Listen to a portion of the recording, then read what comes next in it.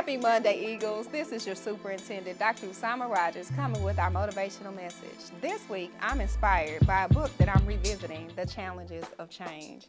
This is a time of the year when fatigue sets in, when new initiatives are starting to take effect. Overall, we may just be tired.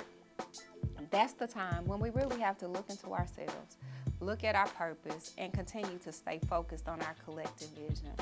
As a team in DeSoto ISD, we are focused on doing what's best for our students.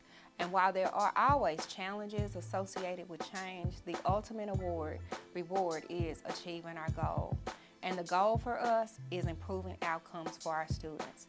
Thank you for what you do each and every day, from in the classroom to the boardroom, to make our district a success.